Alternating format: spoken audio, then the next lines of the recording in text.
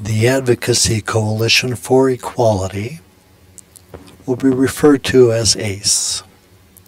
ACE is a professional organization that advocates for and with deaf, hard of hearing, and deaf-blind individuals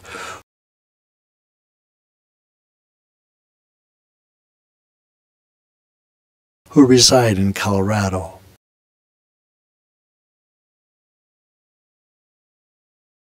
The list of ACE organizations will be scrolled down below.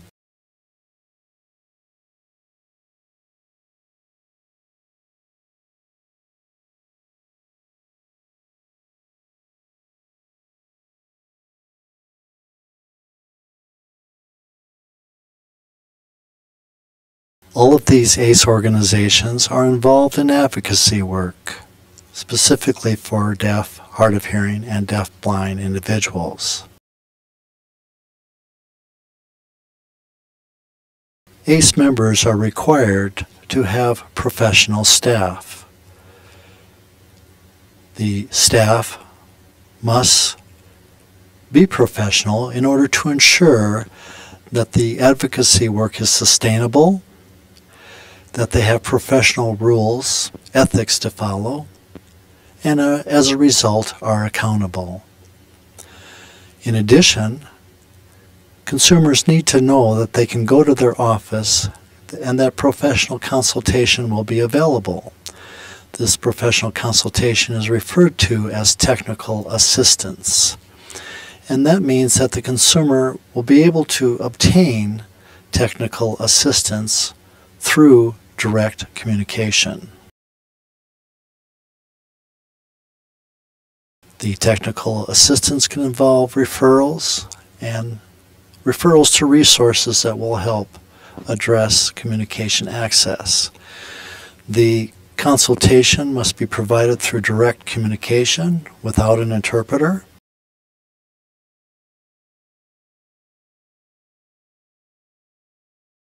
It is ACE's goal to improve technical assistance through collaboration with other members. Members are actively involved with ACE through ongoing participation in summit meetings,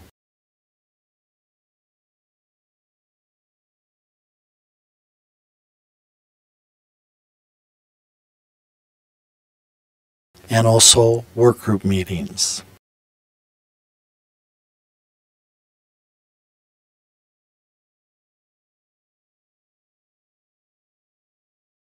ACE has 3 work groups consisting of the Information Sharing Work Group, the One-on-One Advocacy Work Group, and Equal Access in the Justice System Work Group. The Information Sharing Work Group is responsible for outreach activities, website development, and ACE branding. The branding involved development of ACE's logo.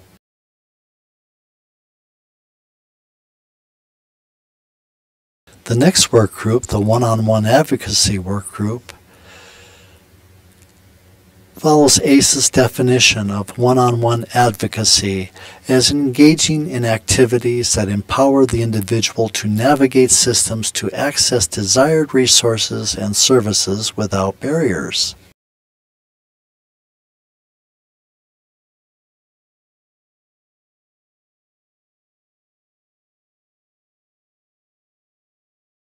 This can include activities such as legal advocacy, as well as other settings that require communication access.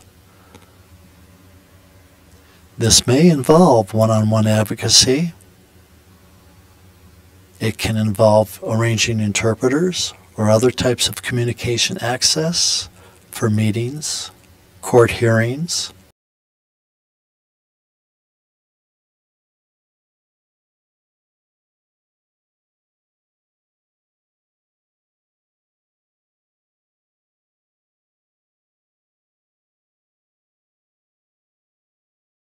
It may involve the ACE member going with the consumer to the meeting, an appointment, a hearing, or to make a schedule for appointments.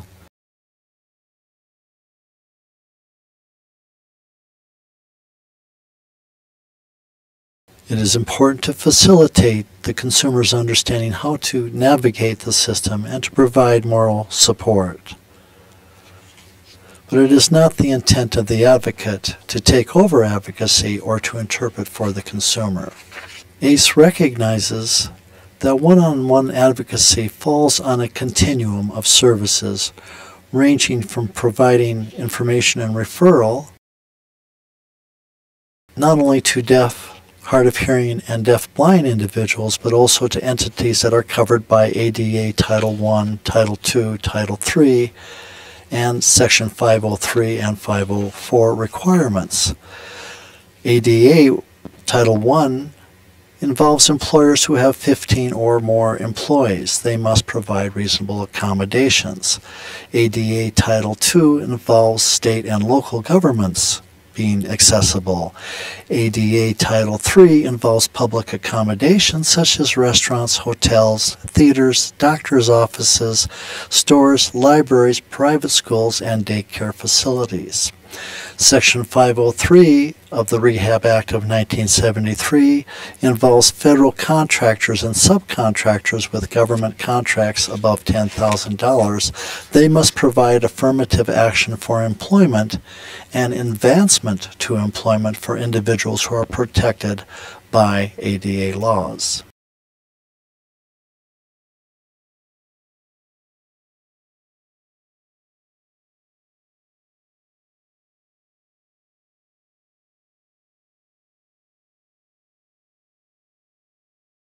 Section 504 of the Rehab Act forbids discrimination in any program that receives federal financial assistance. ACE's advocacy work is to work directly with deaf, hard of hearing, and deaf-blind consumers for system navigation. There's the third work group, Equal Access in the Justice System, which develops technical assistance for consultation and referrals. This is to ensure that deaf, hard of hearing, and deaf-blind consumers have equal access to civil, criminal, and juvenile justice systems.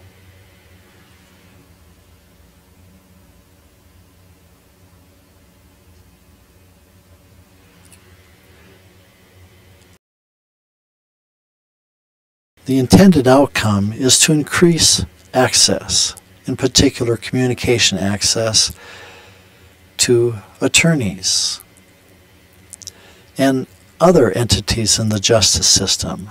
And this may be through auxiliary services, which involves interpreters or CART providers. It may involve auxiliary aids, which are technology-based, such as video phones, caption phones, flashing lights for warning systems, audio induction loop systems for individuals who have hearing aids with telecoil switches,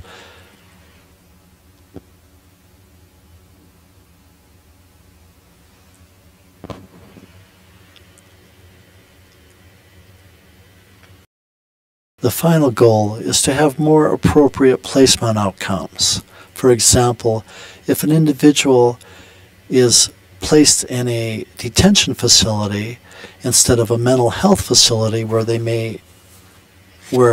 more appropriate services may be provided, this is something that is also addressed.